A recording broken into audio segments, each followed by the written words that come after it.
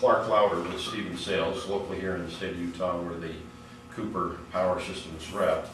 This is my son Miles Louder, and I'm glad to get to come and talk to you guys today about this switch, because you have a number of them on campuses we were just speaking about. The one over in the Digital Learning Center that is insulated with the SF6 gas, as well as this new version, which again is exactly the same components, but insulated with a synthetic version of our FR3 fluid we call E200, which is a derivative of soybean oil. And that's what exactly is what is in your transformer that we'll talk about later. There are a couple of specific manuals we'll leave you today. The service manual on the switch itself, the S285-10-1, which is in your electrical O&M and has been put together for you. And in there it talks about the kind of things that you would do and see as you open up the switch. About the only two things you're going to mess with or ever have to deal with are the connections. And typically in today's world, because of arc flash and whatnot, the infrared guns are a good way to keep an eye on those, and you should on some regular basis, annually or whatever your campus standard is, be looking at those connections and make sure there's not any high heat elements in there. And the other thing is the control, and we have a separate manual here, the S285-75-1, which explains how to set the phase and ground trip settings on here. So maybe we'll take just a break and open up the switch. This is a homemade one. That's good. Slick, yeah. That's awesome. Sometimes the simple solutions are the best.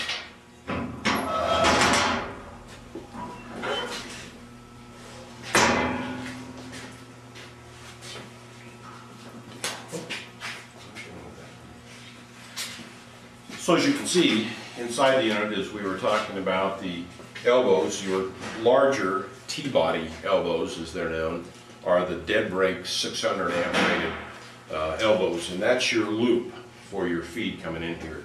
You're coming in one way and out the other way, or vice versa, depending on how your campus loop is set up.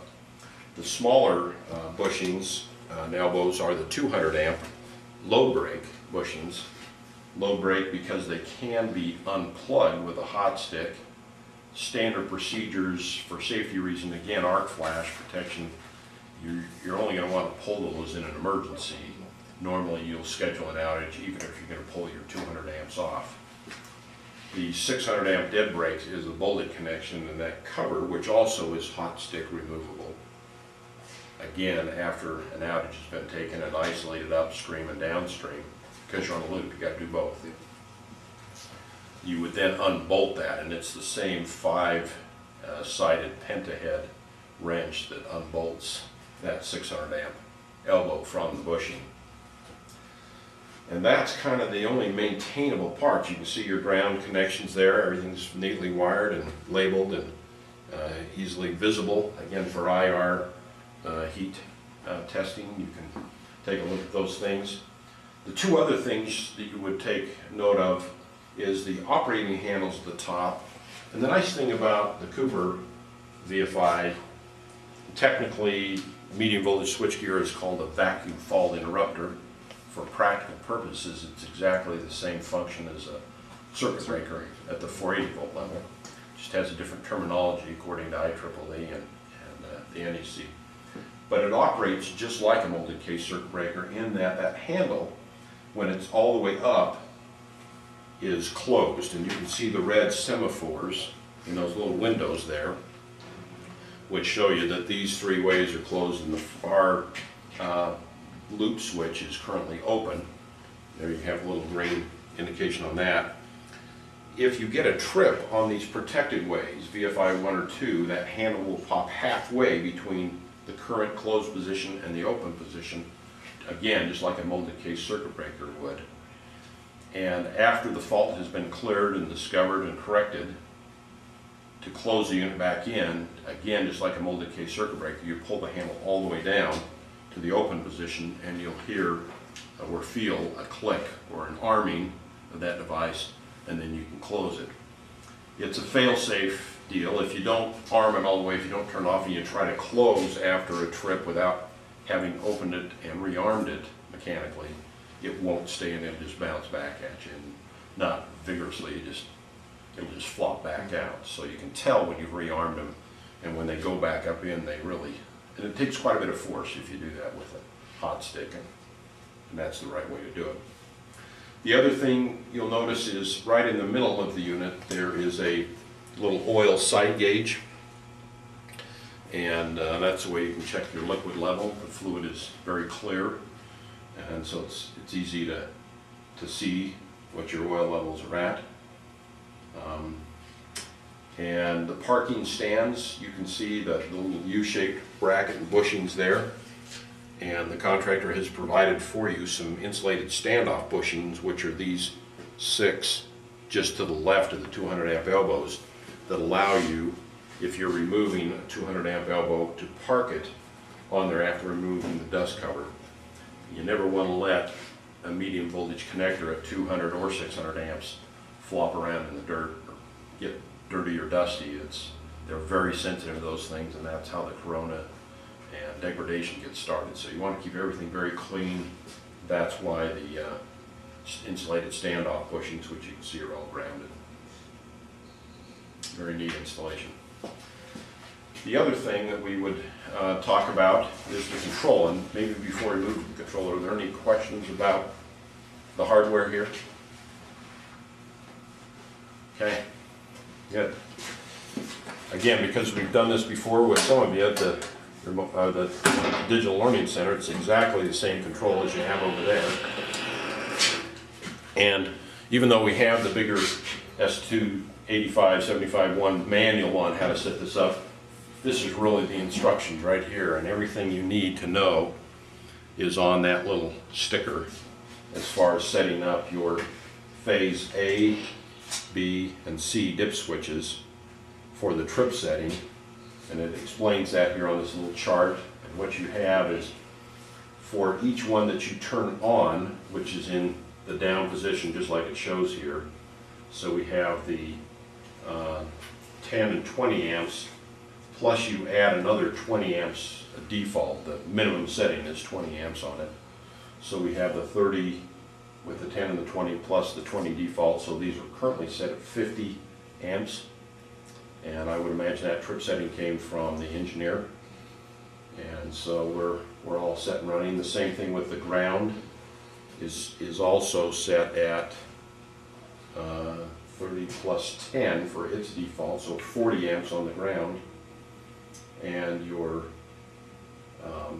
instantaneous trip, there has been no values put in there, and that's for high current faults, so that you don't go through the timing curve, which is an E curve. The EF cards, these 2 cards here, this one's for the phase and this is for the ground, timing of the curve. And those cards electronically simulate an E power fuse, a time current curve. Okay? And so it allows for coordination of upstream and downstream devices knowing that. And that curve information is in your manual if you ever need to, down the road, give that information to somebody you're having do a coordination study if you're doing one on your own also. And those are the only settings you have in there. So very simple device. Again, the 1-line diagram here on the door that explains in what order we have, and hopefully as you're looking at that and seeing that the second source switch going to something downstream is open now, and that must be the way everybody wants it. But so we are live, right, Cameron? This is, everything is hot on this side, and so the 2 going out to probably transformer loads are the T1 and the T2. Any questions? A very simple control, but yeah. One of the nice things about this control, because of the type of integrated circuit it is and not a microprocessor, You don't need a CT or PT. You do have a CT, excuse me, but you don't need power inside. So even in a power failure, the control is able to be tripped one time and you can manually reset it. So you don't need any external power. There's no PT inside to run the control. It just runs off of the capacitive coupled devices in the CTs, equipment transformers. Okay. Again, any questions before we move to the transformer outside? Okay. Got to get yourself one of those real fancy tools. We've now moved outside to the transformer yard, and we have two oil-filled transformers here. The high voltage section here, where you have your 12470 coming in, is the same kind of elbows we saw in the switchgear inside the switch room next door. The low voltage section, as you can see out here, has your bus supports for your cable. Again, everything looks extremely neat, tidy inside there. This low voltage section is where you'll all find the gauges. You may all want to come over here and take a look. You'll see a temperature and a pressure gauge and a liquid level gauge. So you've got 3 gauges in there. There's a little indicator of where we should be, pressure and what your high temperature has been. You can reset that, and that probably would be a good thing to do in your annual PM, is to reset that little red temperature arm so you'll know what your max temperature is each year. One of the great things about a liquid filled transformer is their cooling capability and their ability to handle overloads. Makes them extremely durable. As you're probably all aware, a dry type transformer, if you overload it for 10% or by 10% for 10 minutes, it's probably going to be toast.